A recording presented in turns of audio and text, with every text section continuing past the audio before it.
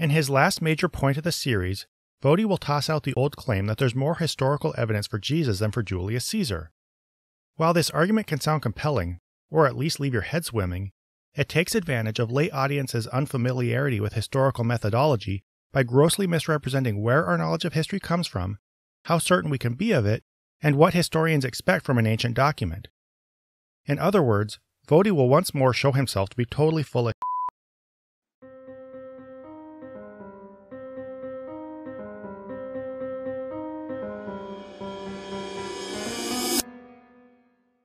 When we're talking about just the New Testament itself, there are over 6,000 manuscripts or portions of manuscripts for the New Testament itself. Now, that may not sound like a lot to you, but can I compare it to a couple of things? Julius Caesar's Gallic Wars. That's how we know about Julius Caesar and his conquest. You may have already noticed this, but Voddie has a strategy of fudging on little details that sound unremarkable, but later end up proving vital to his argument. You don't always catch him doing this because he packs them into offhand-sounding remarks that he rattles off so quickly and casually that they fly under the radar. If you remember, he did this in our last video by saying, "Guess what? We can get earlier than AD 120 with some of the copies that we have." Thus making a sneaky implication that multiple New Testament manuscripts date back further than they actually do. Here he does it with his explanation of Caesar's Gallic Wars. Listen carefully to how he sums it up. Julius Caesar's Gallic Wars. That's how we know about Julius Caesar and his conquest. Now on the surface, this sounds like an innocent little aside, like he's just naming a book and giving a brief explanation of what it's about, right? But take a moment and think about how he worded this description. The book we call the Gallic Wars is an account written by Caesar about his conquest of the Germanic and Celtic tribes of Europe. That's all.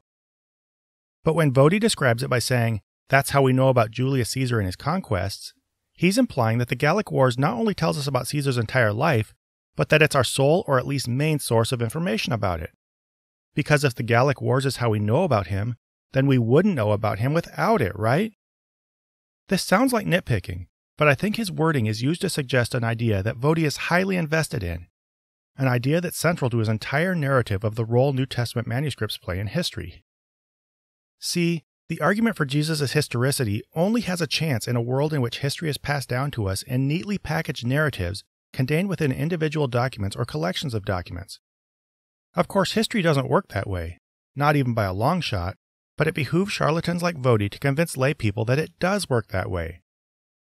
Since the Bible is just a book of narratives written by one culture, a fact that seriously hampers its credibility in the eyes of any serious historian, then what apologists need to do is suggest that all of history comes down to us from similar documents.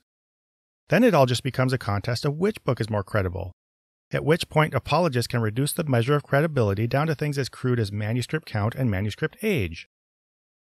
Now, I took a while to explain this preliminary idea, but it's central to his entire claim that Jesus has better historical attestation than Caesar, as we'll see. We can get earlier than AD 120 with some of the copies that we have.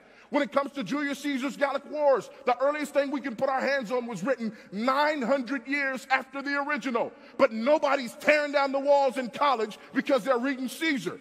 Okay, so here we see Voddie reap the fruits of his suggestion that everything we know about Caesar came from his Gallic Wars writings. Suggesting that since a book about Caesar came later than a book about Jesus, then the book about Jesus wins the document contest, giving us better evidence for Jesus than for Caesar. But this ignores the fact that our knowledge of Caesar does not come from one book, especially one written to describe a specific set of military campaigns.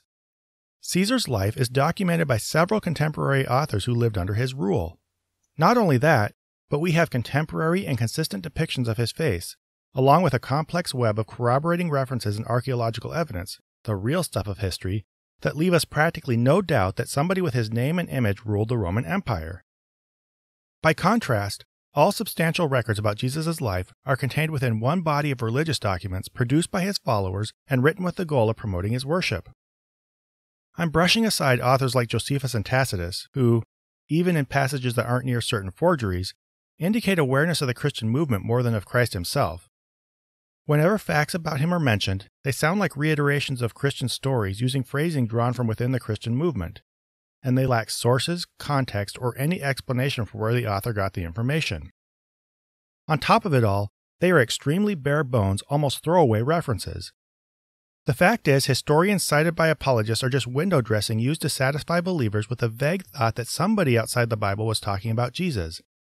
And every substantial reference to Christ that is even claimed by Christians to be historically significant comes from the Bible. And as much as Voddie or others like to talk about corroboration, repeated tales within the same holy book don't add to the likelihood that those stories really happened, even if that book draws on different authors within the same movement. This should be especially evident when stories are repeated nearly verbatim, such as we see in the Synoptic Gospels, which is indication not of reliability, but of simple copying. So when apologists refer to different New Testament books as separate witnesses to Christ's life, while failing to mention that all these varying witnesses are out of the Bible, they are being willfully coy, because they know that using the Bible to prove the Bible is obvious foolishness.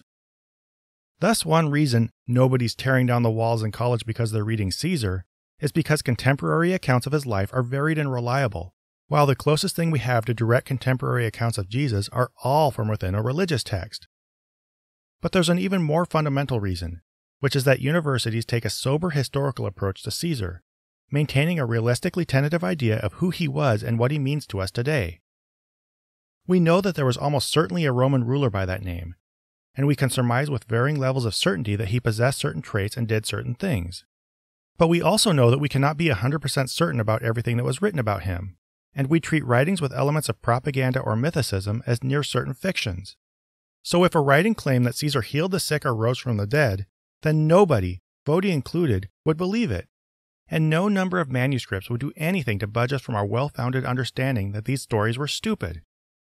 In addition, we know that our idea of what kind of person Caesar was is going to be pretty fuzzy and open to interpretation. This is just how history works. Historians never indiscriminately take everything a historical document says at face value. That in mind, let's grant Voddie's wild assumption that evidence for Jesus is stronger than evidence for Caesar and see where he wants us to go with it. Let's just say that the New Testament really does have more manuscripts than any other historical record many times over, forgetting that most of these documents were mass-produced centuries after the fact and were similar to each other only because the church was fastidious about making sure that their scribes faithfully reproduced the version of the New Testament that had become official around the 4th century. Let's ignore all that and assume, like Voddie says, that the Bible is just the most goddamn motherfucking reliable document that has ever been produced in history. And in light of that, let's compare what we do with writings about Caesar to what Voddie wants us to do with writings about Jesus.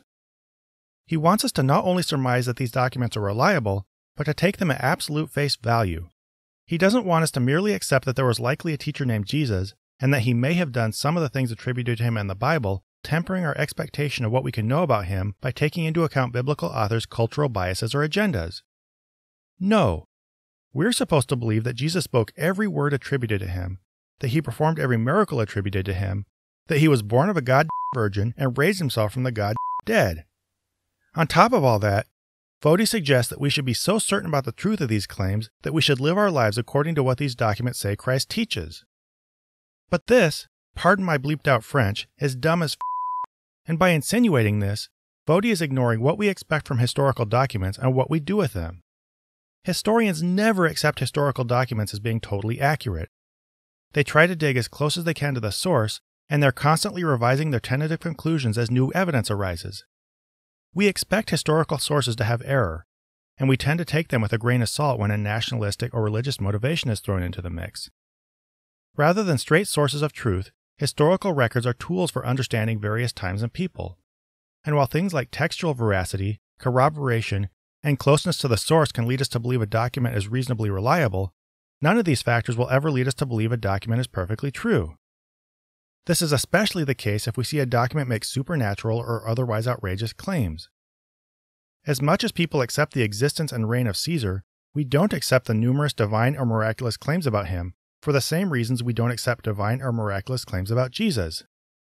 So when Christians claim that biblical documents are so reliable that we should take every word as absolutely inerrant, to the extent of seriously considering tales of the supernatural found within them, they are far overreaching what any realistic scholarship is going to conclude about any other sort of document. We have a tentative and evolving understanding of Caesar, and we are okay with that because we're not invested in him as a potential God character, and we don't shape our behaviors based on the specifics of what he did with his life. If Christians legitimately want to play the history game, they can do the same thing with Jesus. take a soberly cautious historical view of the Jesus figure, being open to the various possibilities of who he was or wasn't, and how the backgrounds and biases of biblical authors may have affected what they wrote about him. This I can accept, and this is already done by legitimate historians. The problem is, apologists want different consideration given to their documents. They want them treated as absolute truth, and all this talk about historical reliability is just window dressing meant to make congregations feel smarter about blind faith in Scripture. Even setting aside how little we know about Christ and how much we know about Caesar, because Voddie grossly misrepresents both, the fact of the matter is that what he wants us to do with the Bible is absolute nonsense. No number of documents, no closeness to the claimed events, justifies making the jump from critical academic study of a historic figure to fundamentalist reading of a holy text. And when we see that this is what Voddie is trying to slip past us, it becomes clear this is just a giant sham predicated on a fast talker's calculated misrepresentation of how history works.